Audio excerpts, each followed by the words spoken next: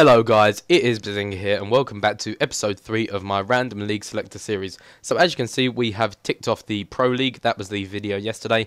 We are now moving on to the Tippeligaen League. I believe that's how you pronounce it. And this team is, I forget what I said last video about the Pro League being the funnest team. This team is insane and I highly recommend it to anyone who's going to enter the silver tournament on at the moment or really wants a silver team. This team is my favourite team so far, and one of the players in there has become my favourite player in the whole of the game. So let's get started with the squad builder and I'll see you guys there. You're right guys, so we are back for the squad builder part of this episode and we are using the 4-3-2-1 formation. This is one of my favourite formations. It was awesome in FIFA 12, I believe it was in FIFA 12, and I really like this formation just overall. So let's get started with the goalkeeper. We have Orland. He was a rare last year, I believe, in FIFA 12 because I used him in a Tippeligaen or Swedish squad, I believe it was. But 70 diving, 72 handling, 78 reflexes and 70 positioning makes him one of the strongest silver keepers and probably the best goalkeeper in this league, and is a great shot stopper as always. I always try to get the best goalkeepers in the division, and just a great shot stopper and overall good keeper. So moving over to the left back of the team, we have Vilsvik, I believe that's how you say it, 80 pace, which is obviously another great help for the back line. I always try to aim to get the left back and right back to have very fast stats, just so they can keep up with the wingers on the game.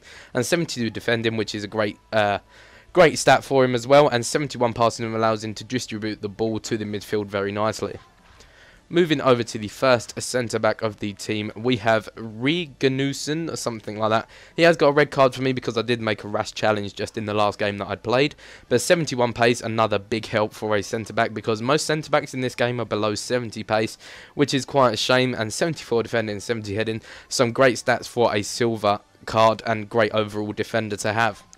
I believe he was quite cheap as well. 200 coins for a centre-back of his quality for a silver is insane. So moving over to the last centre-back, we have 76 pace Hovland. Sorry, I keep getting the pace before the name. But Hovland, 76 pace and 77 defending. Again, great stats. He is a rare card. I believe he was quite expensive. As you can see, 11,000 coins for this guy, which is a shame, but he was the only one on the market, I believe, at the time. So I decided to spend the coins on him.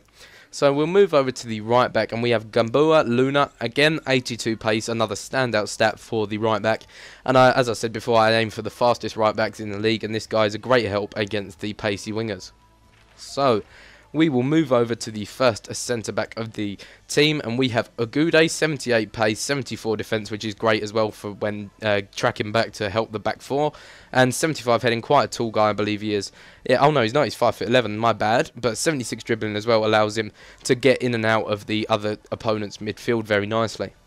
So moving over to the main centre back in the team, we have Huseklepp. This is the guy who I said is my favourite player on the game. 88 pace, 69 shot, which is a complete lie. This guy's long shots, as you will see in the goals at the end of this episode, are absolutely insane. 72 dribbling, that's a lie. He can get in and out of defenders so easily, and he's just insane. My favourite player on the game so far. An amazing silver to have. He's quite expensive again, 12,500 coins. 4-star skill moves again. I just absolutely love this guy, and I highly recommend getting him for a silver team. Moving over to the left centre mid of the team, we have Drage, 84 pace, so allows him to get forward and attack with the striker of the team. 71 pace and 79 dribbling allows for great distribution and work in the centre mid area. Moving over to the left forward of the team, we have Juve, 82 pace, not the fastest of left forwards in the game, but definitely can beat the defenders very easily. 75 dribbling, 72 shot, and he's got a great finish. He always cuts inside and manages to finish the ball for me. And moving over to the right forward of the team, we have Gat, an American guy, 91 pace. I was quite surprised to see an American guy in the Tippeligaen League, but 91 pace, an absolute speed demon, allows to get past the defenders and whip the balls in. Just a great overall player. I believe he was quite cheap, 1,000 coins, which isn't too troubling for your coin total. Moving over to the striker of the team, we have none other than El Yanusi, 88 pace, 71 shots, 78 dribbling and 74 heading. Another fantastic player for this team. He was quite expensive too, 6,500 coins. But 4-star weak foot and 4-star skill moves enables him to be one of the best strikers for a silver card, and probably one of the best silver strikers in the game. And that is the last player for the team, guys. I really do hope you enjoyed this video. As I said before, this team is insane and I highly recommend it to you guys. So if you did enjoy it, leave it a like and I will see you guys next time. Peace.